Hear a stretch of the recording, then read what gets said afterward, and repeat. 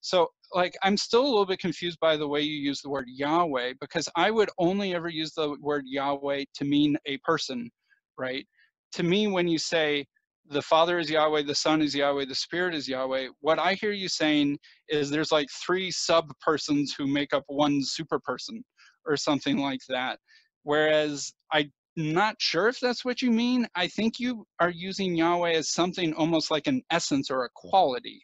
No, no, I accept that Yahweh is a personal name, but I don't believe that therefore only one person can be referred to using that name.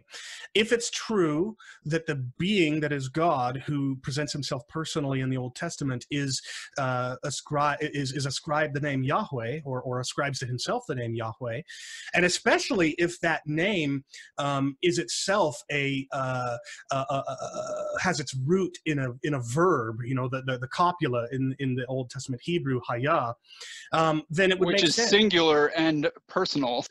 If the being that is, you know, the being that is necessarily if the person who manifests the being of God in the Old Testament can be described using the name Yahweh, or referred to using the name Yahweh, I don't see any reason for thinking that name can't equally apply to the other divine persons. It sounds like you have 4 persons. It sounds like you have the Father, the Son, the Spirit, and Yahweh. Is that right, or is that wrong? Well, it's wrong insofar as it doesn't reflect my view. When I talk about person using Trinitarian language, it's a personal self. When I say my being, the person, the personal self, is the possessor of being. And it's something that subsists in being. It isn't a concrete thing separable from it. Even though creatures are universally unipersonal, I don't see any reason for thinking that the divine being can't be tripersonal. It still seems like you have 4 persons, though. Not using Trinitarian language, because in order to say that I believe in 4 persons using Trinitarian language, you would have to say that there's a 4th personal self that subsists in the being of God, a 4th subject and object of interpersonal relations, and I don't believe that's true. So does Yahweh have his own mind? I am undecided on whether mind is a property of being or a property of person.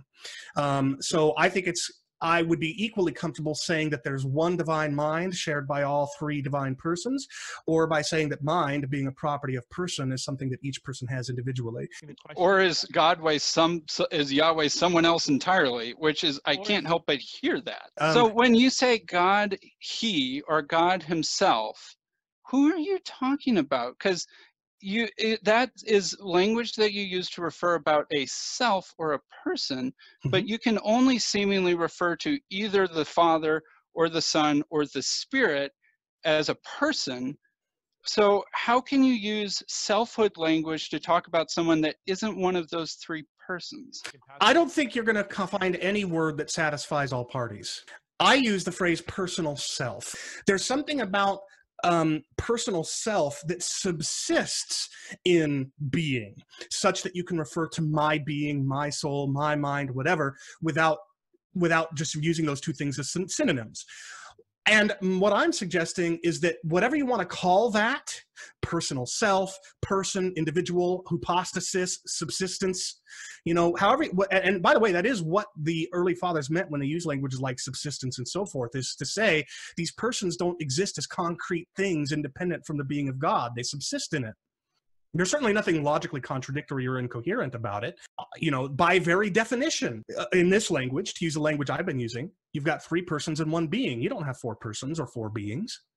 I think the church has failed its people in that in recent generations it has failed to instruct Christians on what the Trinity is and why we should believe it. When you say Yahweh himself, though, I feel like you either need to mean one of the 3 persons, or you're somehow talking about them collectively.